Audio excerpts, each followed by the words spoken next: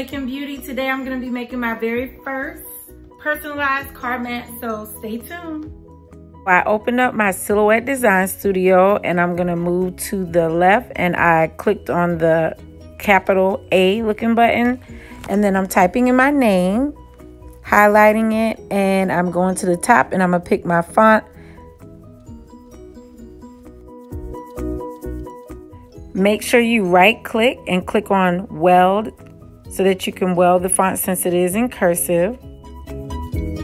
Now I'm going over to the right side to pick the size that I want, and that's whatever your preference is. I also clicked on the right hand side.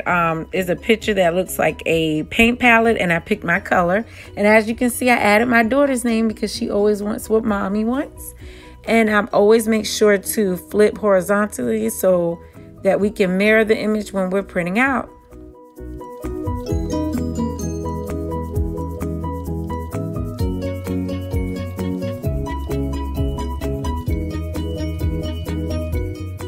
And now we're all ready to send it to my Silhouette.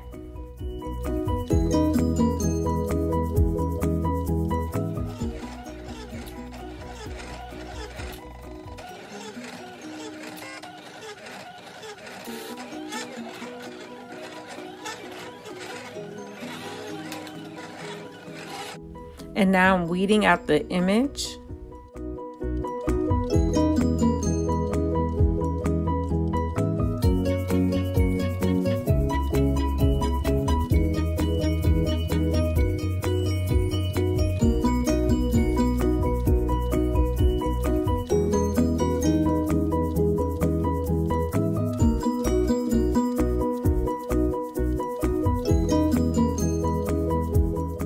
Okay, so I have my heat press set for 325, but I advise 250 at least because I have a little burn print on my mat, but I still love it. So about 250 for about 5 seconds, and then I would go over and press it again for another 5 seconds.